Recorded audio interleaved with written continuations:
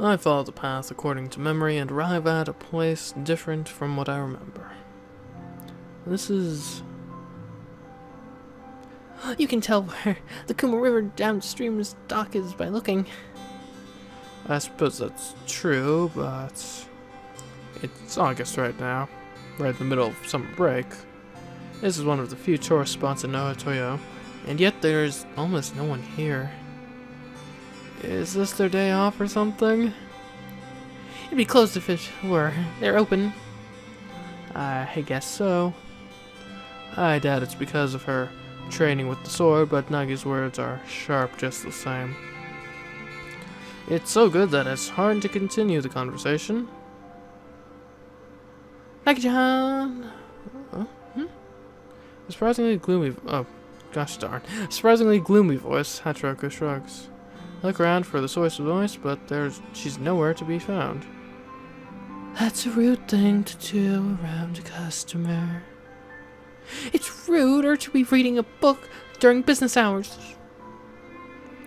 Nagi flies. She goes behind the reception counter and pulls something out from behind the pillar. Fukumaya-chan, here, if you keep doing that, you're going to turn away customers. Oh, shush, Nagi-chan. Let me at least bookmark my page. She seems like a calm girl. She's sitting on a chair, but I can tell that she's tall. She's bigger than Nagi, and yet she's being dragged around by her. The chair she's sitting on is being pulled. She tries to resist. Sotetsu-sama? Oh, that's right. This is no time to be zoning out. Nagi, did your master teach you to force others against their will? Why'd that be taught? Power is wielded only to protect the weak. Her words and actions don't exactly align here. Nagi seems to have realized that, and all of a sudden she stops pulling this Fukumai-chan. Fukumai loses her balance, but Nagi catches her. That was close, Nagi-chan. Thanks for making sure I didn't bust my head. What are friends for, Fukumai-chan? We always help each other out. She's boasting about saving Fukumai, when in fact she was the one who nearly sent her to the floor in the first place. Nagi smiles innocently as if she's completely forgotten about instigating the whole thing. Maybe Fukumai feels relieved by it, though she still has the book open in her hands while she smiles. It seems to got in the way of your reading due to showing up unannounced. Oh, it's no big deal. She hangs on to the still open book and holds it up between us. It's as if it's her protective shield or something. Regional urban development. Stimulation by tourism. You're quite enthusiastic about your studies. She closes her book. Our gazes meet for a brief moment before she turns away again. Fukumai-chan is a bit shy. You'll get to know her, though, once she warms up to you. I see. Well, take your time. No rush opening up.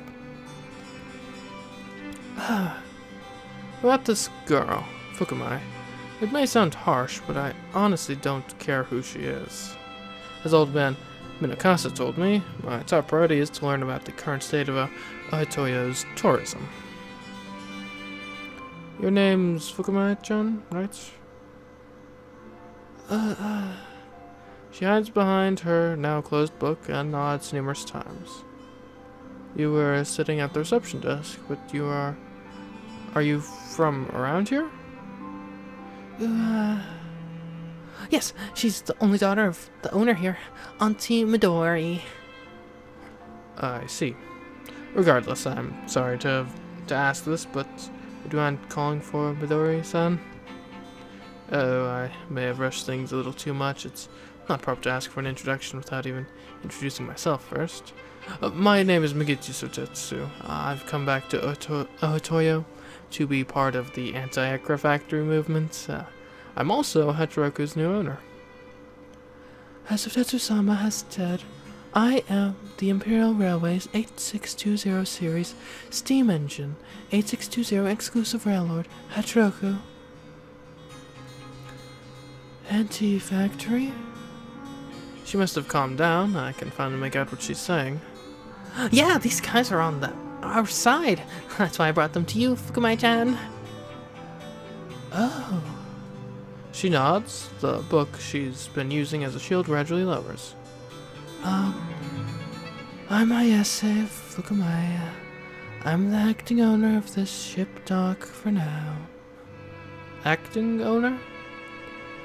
Auntie Midori is in bad health, so she keeps going in and out of the hospital. She's at the hospital today, so I'll listen to what you have to say. Alright. It doesn't matter who it is, really. What I need to do doesn't change, so I'll just try explaining things the best I can. I talk about how I met Nagi and why we were standing in front of her. Promoting tourism with a steam engine. Fukumai finally lifts her head up. Her eyes look overly cautious, or should I say fearful. She looks at Hachiroku and me for a few seconds, and then goes back to looking down.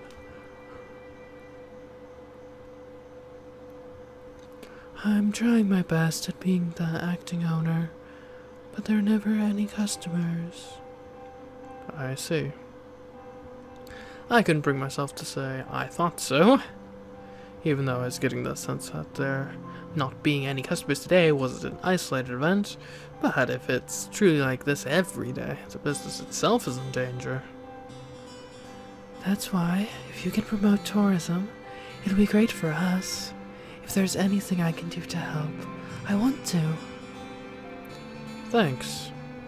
But even if the number of tourists increases, if she's the salesperson here, the future is, well, treacherous. Actually, no, it's too early to make that judgment. Anyway, let's see. The current situation on tourism. I'd like to have myself and Hachiroku experience this Kumurva downstream boating. Of course, we'll pay the fares for 2 adults. Oh, yes. Thank you very much. 2 adults with tax will be 7,650 yen. Sure. I take out a 10,000 yen bill and receive back 2,000 yen and some change. My honest thoughts about this is that it's much more expensive than I expected. Now, let me start by teaching you how to wear your life jacket. Oh. It's a very retro-sounding phone. Fukumai panics briefly, but quickly hands over the life jacket to Nagi. Oh, Nagi, can you... Leave it to me! Please excuse me for a second. Fukumai goes for the phone. Thank you for waiting. This is the Kuma River downstream ship dock reception desk. Yes, speaking. Oh my. Hachiroku gives out an impressed sigh as she nods. Fukumai seems completely different on the phone than when speaking to us. Gosh darn. Eyes over here. Oh, sorry. If you don't learn how to wear a life jacket, you're gonna die! I suppose so. Sorry, let's get started over with the tutorial. Fine. After saying that, Nagi clearly, or deftly, puts on the life jacket in a way that's easy for us to see. Just watch out for the front and back. You'll be alright. If you fall into the water, it'll inflate on its own. I have to wear the children's size. I see. It's just a matter of height. I suppose so, but... As long as it fits, it doesn't matter what you wear. If you wear one that doesn't fit you and you fall in the water, you die! Obviously still reluctant about it, Hachiroku puts on the children's size life jacket. As Hachiroku requested, I'm holding on to the crew bag. Inside is naturally her operation body. If she exchanges the tablet, even the children's size will be too large for her. So I wonder how she'd use the life jacket. Oh. Thank you for waiting. After finishing her phone call, Fukumai comes back to us. She is slouching a bit, as if she's sorry. because she is rather tall, it makes her overall impression stiff. The elated feeling we had for a tourism activity suddenly feels stifled a bit. Let me take you to the ship. Please be careful of getting wet from the splashing water.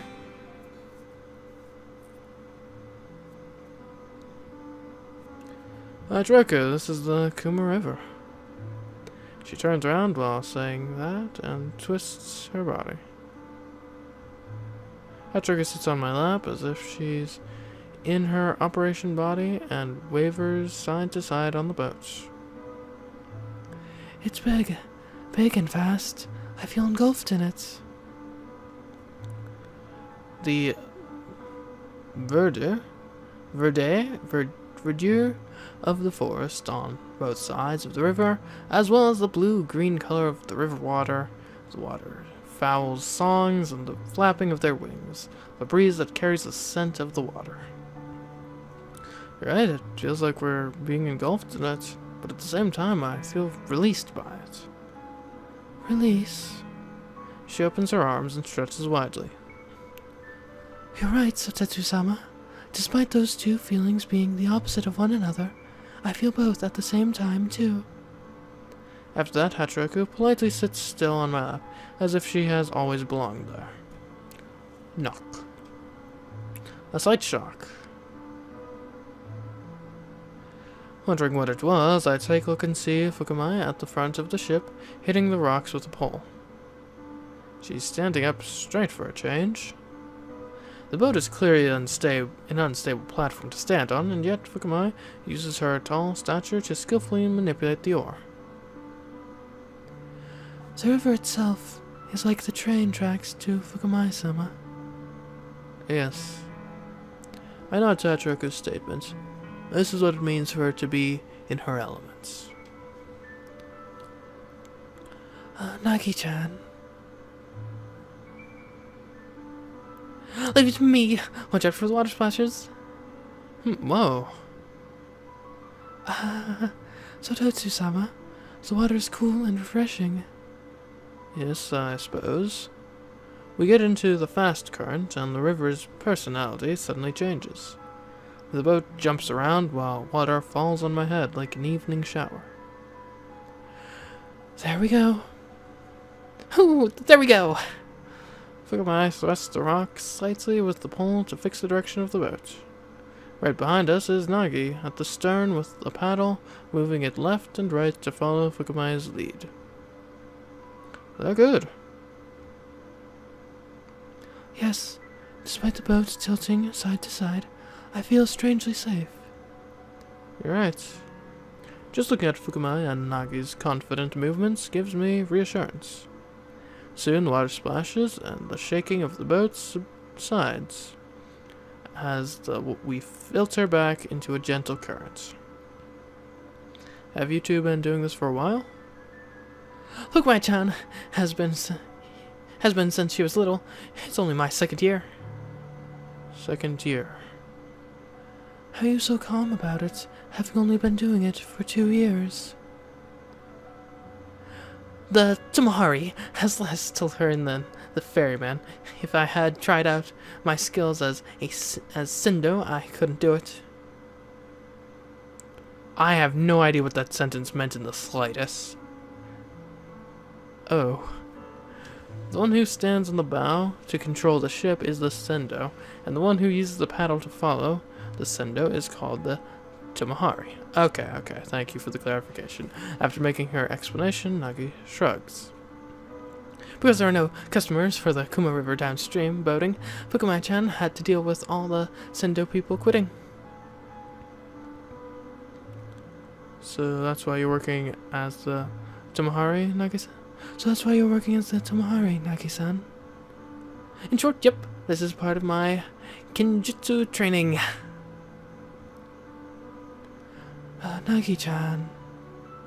Whoops, time to switch as the Sendo. There aren't any more rapids after this point. I see. Be careful, though. I should be the one saying that to you.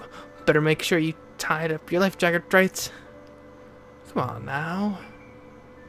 I gets to the front of the boat after the inappropriate joke. Fukumai hands the pole to Nagi, says a few words of advice, and then carefully moves to the back of the boat. That was a wonderful display of skill. Nagi mentioned that you've been doing this since you were a kid? Yes. Ever since I was a baby, the boat's been like a cradle to me. Oh. She positions herself at the stern to hold the paddle, but her back is still straight. She stands tall and watches over Nagi at the bow. I'm fine if I'm working on the boat. I just don't know how to run a business or advertise. Things like that. Midori-san was her name, correct? Did she do everything prior to her getting sick? Yes. When my mother and father ran things, business was good. All the way until my father fell ill from overworking himself. I actually rode on one of these back then. Really? Fukumai cracks a smile. Her gaze turns to the horizon down the river, far, far away. It wasn't long after I was adopted into the Makita family, together with Taito-san, my adoptive father, adoptive mother, Makurni, and Hibiki. How was it? Well, you know, I wasn't used to it. I was pretty nervous and basically just stared outside the boat the whole time, and I remember it was around this season, though. It was a bustling sight. There were numerous boats lined up, and all of them were filled to the brim with customers. That was the thing that made me warm up to the whole process, and by the time I exited the boat, I was able to speak more naturally. From what I can remember, I don't think the scenery has changed a bit. The changing of the current, the tilting back and forth, it's just as it was. The river shows a different expression each day, but it's still the same face. Expressions and faces. The surface of the water is written as the face of the water. I've never thought about the river having a face or expressions, but now I'm interested about the ones who do see it every day. What about the Kuma River? Is it a man or a woman? What kind of face does it make? A woman. No. A girl. An adolescent. Oh. She's like an older sister. She shows a lot of emotion and is cute, but sometimes, when she's mad, she becomes very, very rough. So she's quite emotional then. Yes, something like that. After saying that, Fukumai looks around the river lovingly. It's bottomless, fierce, and you can't figure it out, even if you wanted to. She's a troublesome girl, but she's all the more charming because of it. Fukumai's eyes turn to me. There's nothing hidden atop the river. Fukumai, standing tall, looks straight at me. Things easy to understand. They're shallow, thin. They don't last. They eventually fade from our minds. I see. My evaluation of her changes. At first I didn't care one bit about her, but the meaning behind her name rings true. Fukumai, meaning depth, fits her perfectly. If I can bring out her potential, she can become a huge supporting force for Ohatoyo. And that's your reason for opposing the Echo Factory? Yes. Shout out a sigh of relief. Because I love the Kuma River. However, consider this. She's bright and strong deep down. There's no need to treat her like a child. Even if you can protect the environment, if you can't do the same for the livelihood of people, they and their homes get destroyed. If humanity were to die off, everything would return to nature. At face value, that sounds poetic. Fukumai's gaze starts to wander away from me. Her back starts to round and slouch. Even if the tourism promotion through the SL is a success, with the current state of things, downstream boating for tourists won't recover. So I'll try my best. Bonk. Whoa! I hear hard impact followed by the boat veering. Oh, it's fine. Nagi-chan just isn't very good at this, yes. Fukumai tells me that before my worries run away with me. Even during our conversation, she had been looking at Nagi. She is better than expected, a diamond in the rough. It's precisely because you try so hard that it goes nowhere. That's what I think. Huh? You simply need to do on land what you do on water. That way, your problems with customer service or advertising will vanish. What? Fukumai looks surprised, rather fearful. She begins to round her back again. You didn't realize that? Look at yourself. Well, that's what you look like on land. No. It's your back. You're rounding up, as if trying to protect yourself. Your beautiful stance has completely gone to waste that way. Beautiful stance? Fukumai turns to the front of the boat. You mean Nagi-chan? How on earth did you get that out of what I just said? I'm talking about you, Fukumai. When you're on the boat, you're proud and beautiful. No, that's not true. Oh. Perhaps out of difference? Perhaps out of difference, she begins to row the paddle while swinging her arms wildly. Why would you say that? I think it's a fact. Because at school... She shrinks away even more, her face now pointed down, and she's looking at me with upturned eyes. My classmates say that I'm big, so I'm not cute. All the boys call me a giant. All the girls are simply envious of you, and the boys tease the girls they like. But I really... If I'm this big, I can't be cute. I'll admit that. Fukumai, you are not cute. That's because you're big.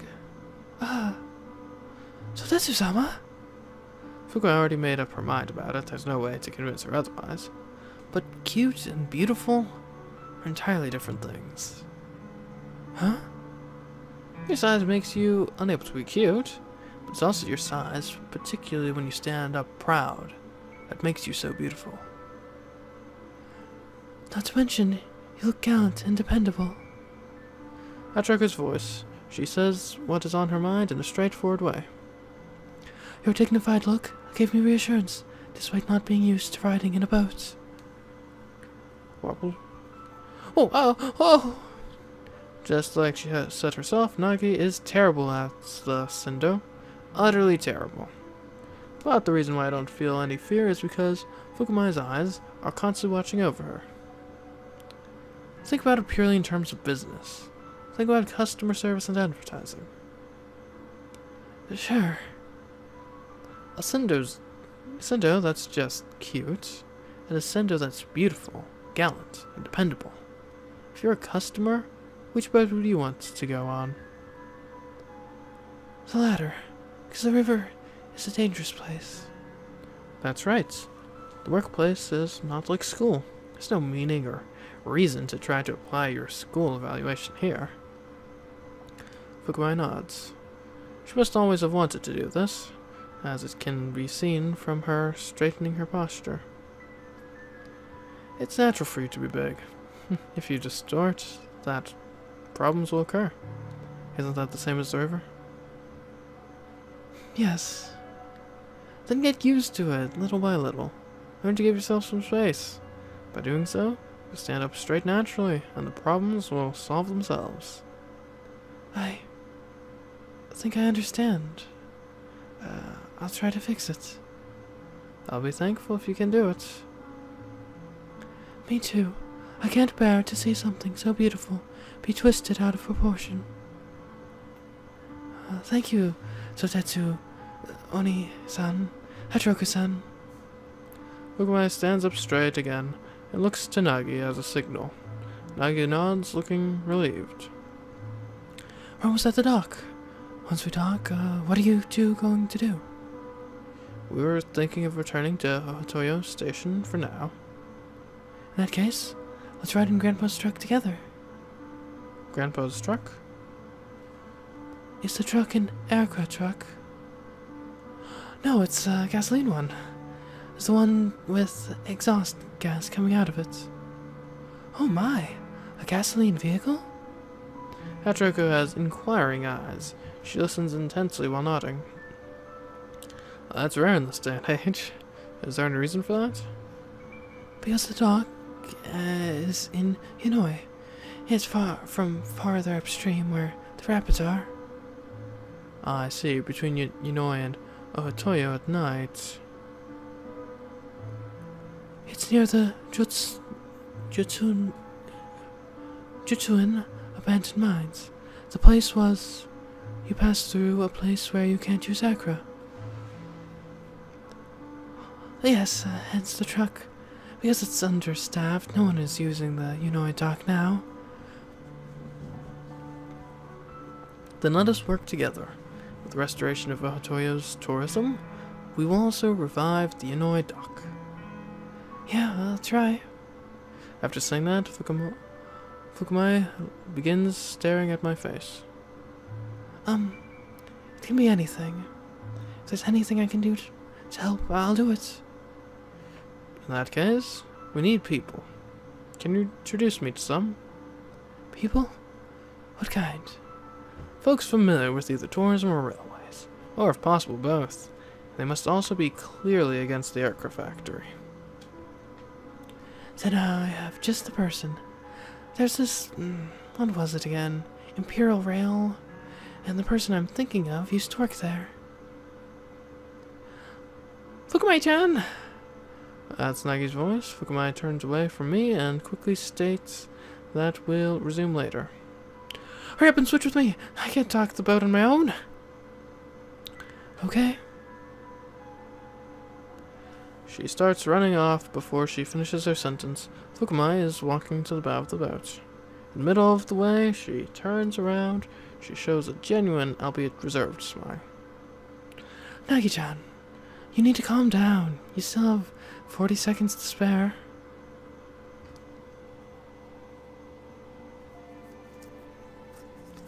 The moment I step into the area, I hear sounds of animals. Geese and chickens specifically. This place hasn't changed at all either. Oh. It's a beautiful shrine. Whispering quietly to herself, Hachiroku takes a deep breath. Ohatoyo is a town that has the scent of water, but the air here is particularly clear. You're right. It seems really clean. This place also hasn't changed at all. We visit the shrine. I was brought here with Hibiki and Makarani by Tato-san once before. Ah, speaking of which, back then Tato-san. Take a look, Hachiroku. Ah!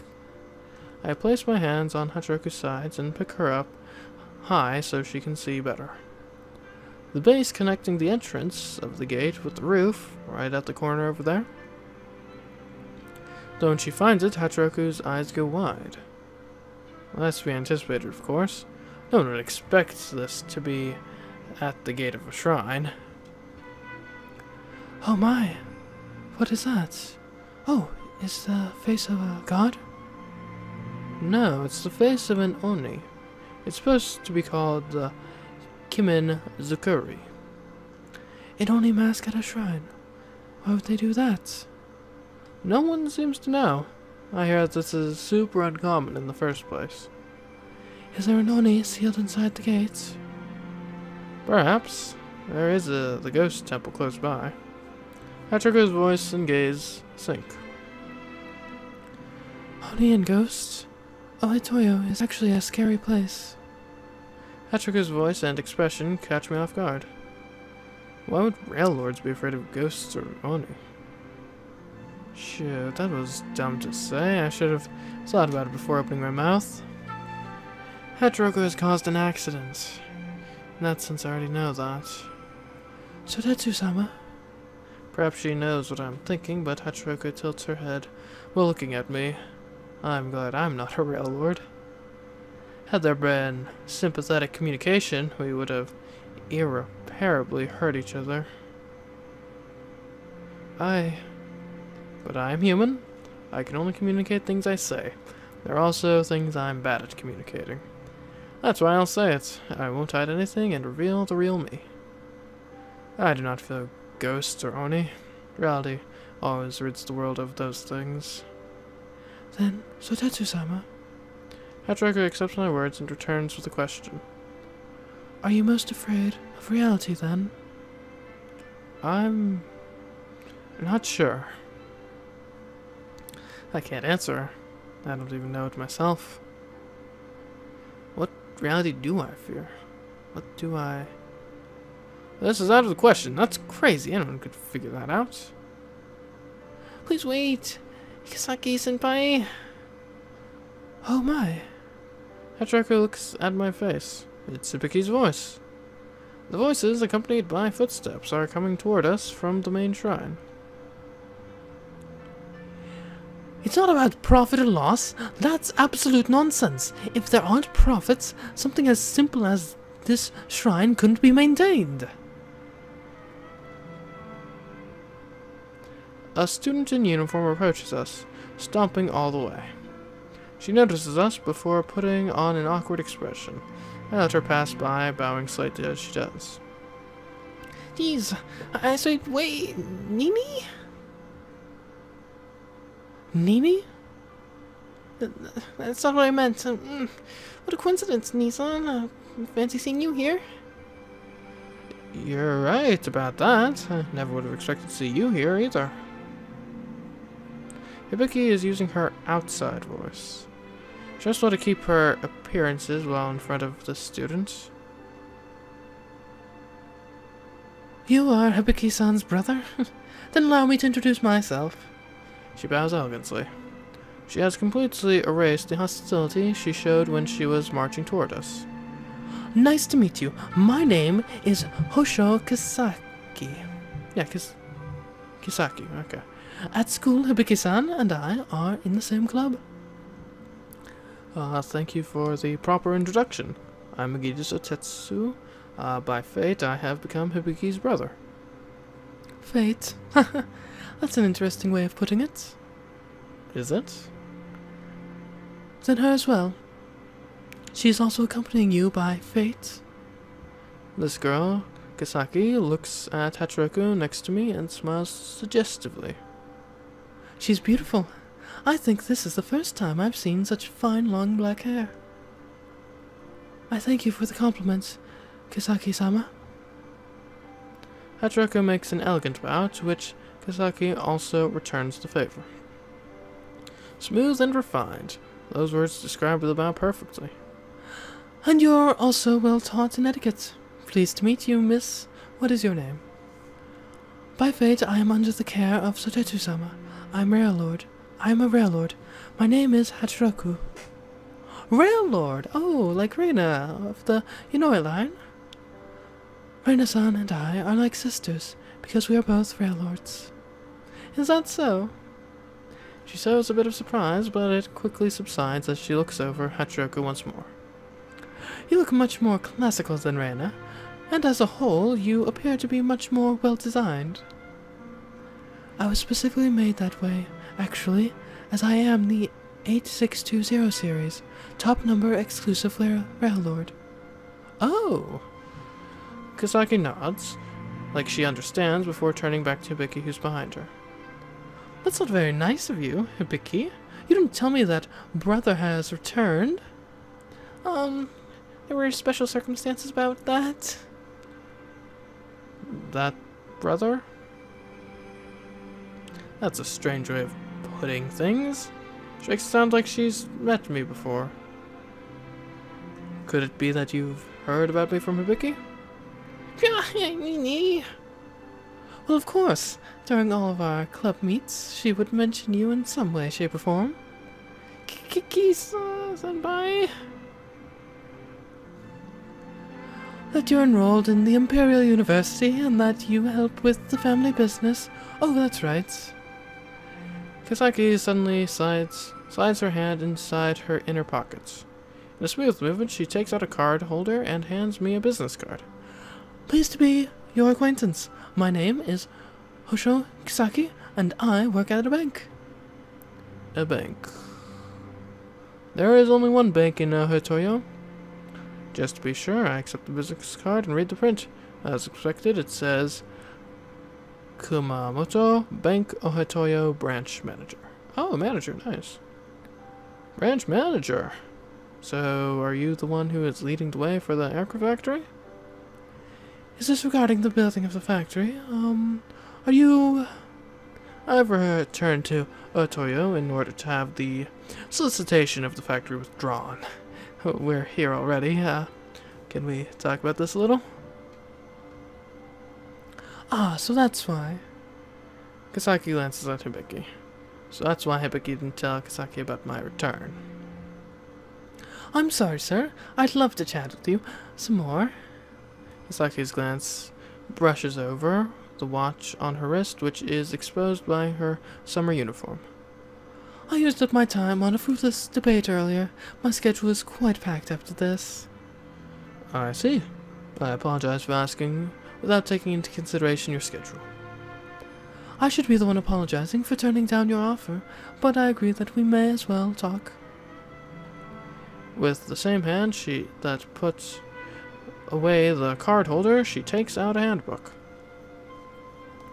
If it's over summer vacation, I'll have some free time in the mornings.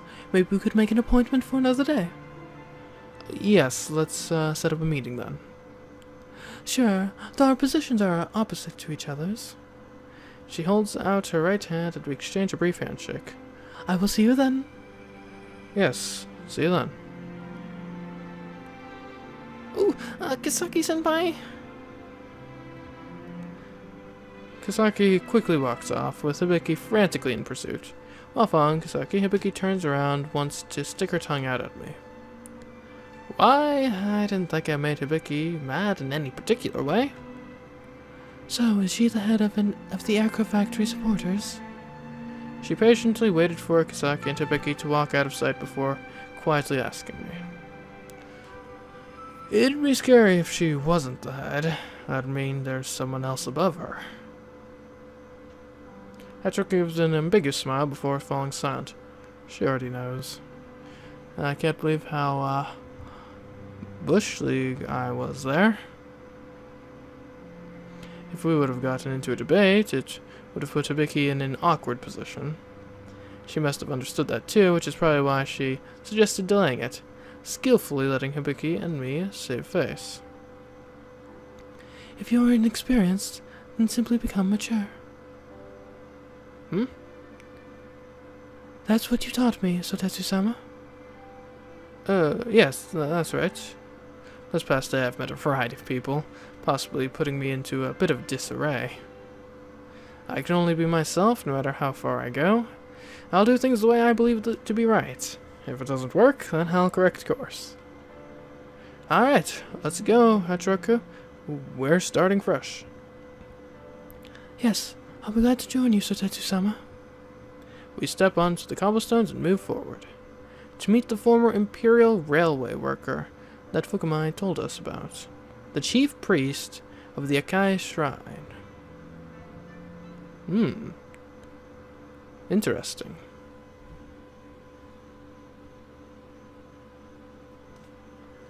Hope that goes well.